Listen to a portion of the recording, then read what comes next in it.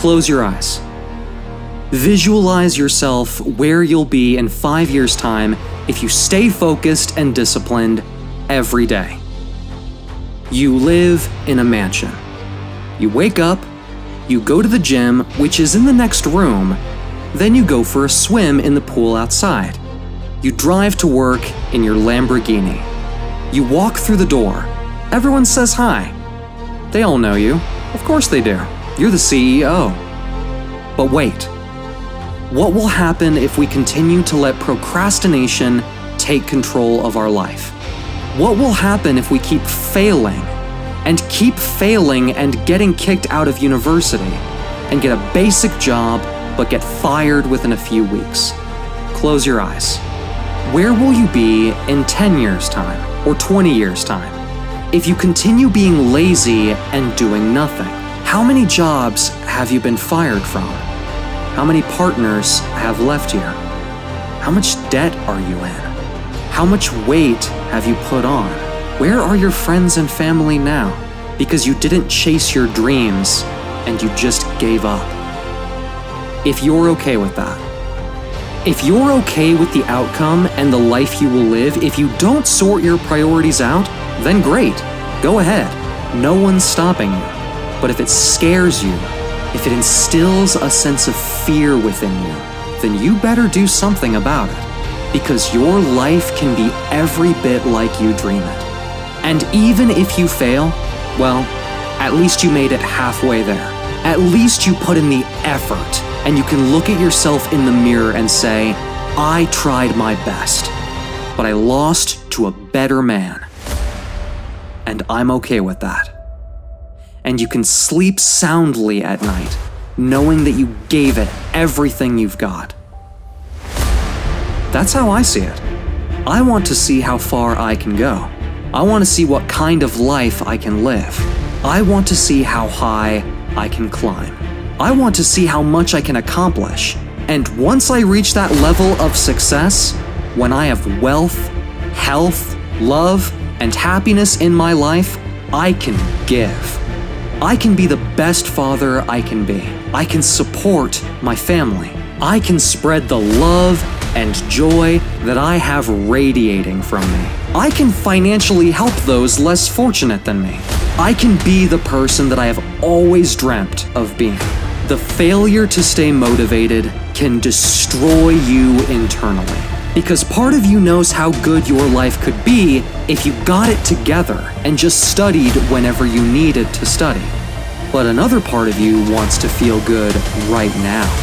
And studying doesn't make you feel good right now. You have a part of you deep inside that wants to excel in your exams and succeed in life. But then, there's another part of you that constantly wants to sacrifice studying and educating yourself and making progress for instant gratification. It's part of you that doesn't care about the long term. It doesn't care about where you're going to be in 10 years' time. A lot of people look up to and idolize those who are motivated and disciplined with their studying. But you don't need to do this. Become motivated yourself.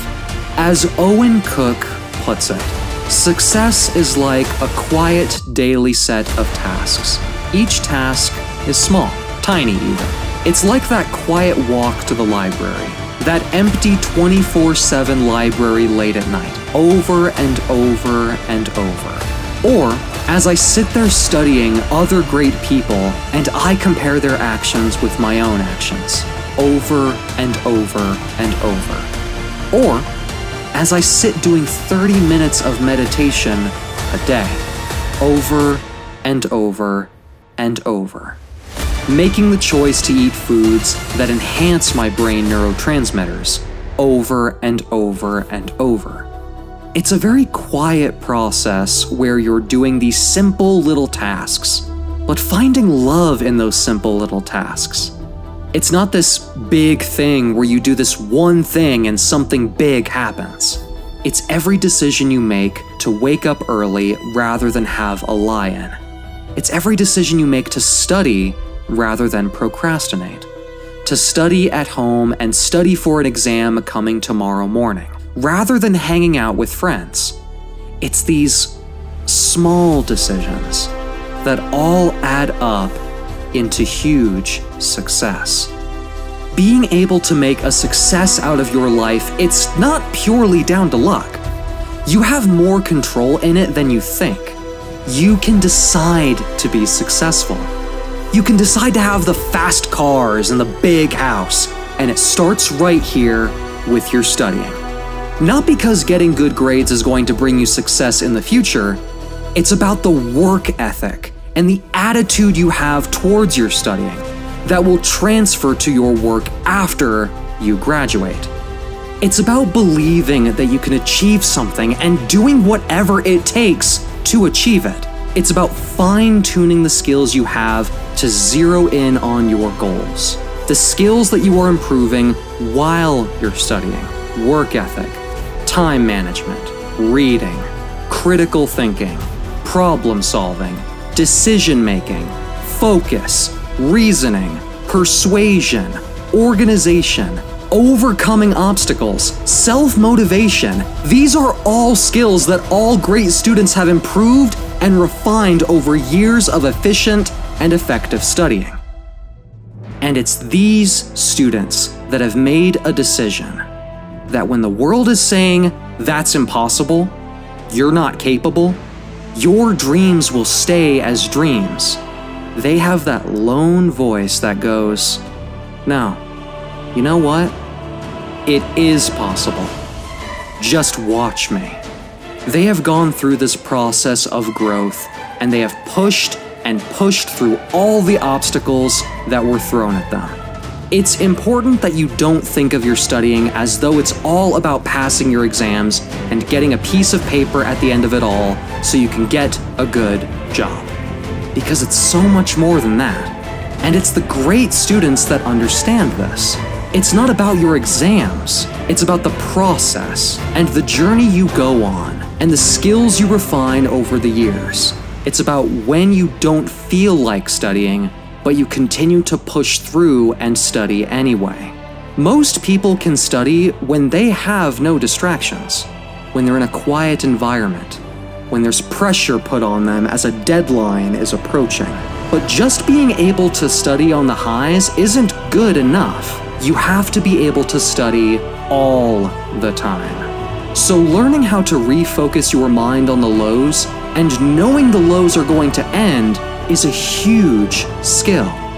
The process is just as important as the actual prize, because the process is going to make you. The deeper the process, the greater the reward. But when you have your purpose, when you have your mission, as Les Brown puts it, you begin to realize that your life is not over, and the game does not stop just because you failed an exam or came into some difficulties with your studying. To feel pain and rise up anyway and say the fight is not lost just because I failed in the first round. The game is not lost just because I got tackled or ran into an opposition. And many of you have ran into something. Got some bruises or some cuts. And you're sitting on the sideline nursing your wounds when you need to get back up again and get back in the game. Stop wasting valuable time. If you want something, you have got to be relentless. You've got to learn how to be creative. You've got to learn how to be resourceful, to hold on in spite of everything. The power to endure. This is the winner's quality. What this power is, I cannot say. All I know is that it exists. And it becomes available only when a man or woman is in that state of mind and has a clear purpose, and is fully determined to not quit until they find it. You deserve this. Don't let anyone stop you.